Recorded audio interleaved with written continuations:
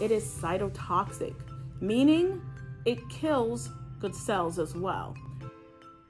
Dakin Solution, you have quarter strength, half strength, full strength. This is medical bleach.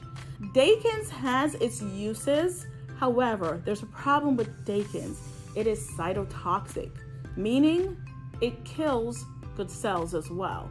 Most wound care providers move away from Dakin's.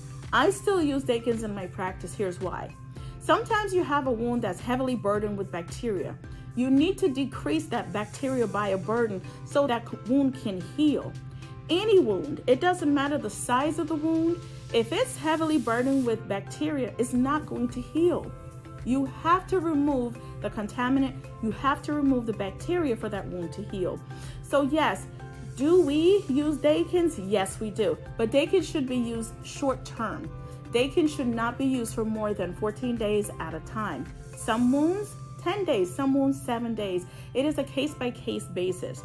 And when you use something like Dakin's, you do want to be under a physician's supervision because they're going to make sure that you're not harming yourself more than you plan on.